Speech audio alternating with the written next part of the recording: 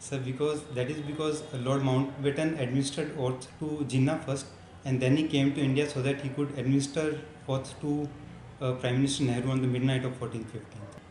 Sir, it was because there are two reasons for it. First, because the oath to the Prime Minister Nehru was to be administered on the midnight of 1415. It was decided. That is why he chose Pakistan first, so that he could come to India later. And second reason is that 14th August also coincides with the birth anniversary of a prominent Muslim saint, which is why Pakistan chose 14th August as a date of independence.